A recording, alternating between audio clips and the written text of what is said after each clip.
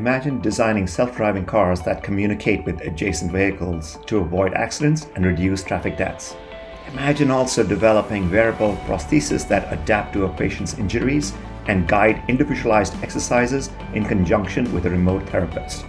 These grand challenges require a new kind of an engineer, someone who can interpret human needs and synthesize technological innovations to generate sustainable solutions.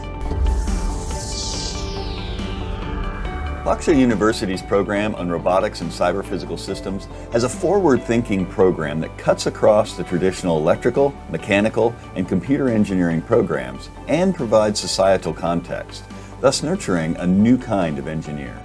Graduates of this program will be able to design engineering systems that interact with humans and the environment to create sustainable solutions.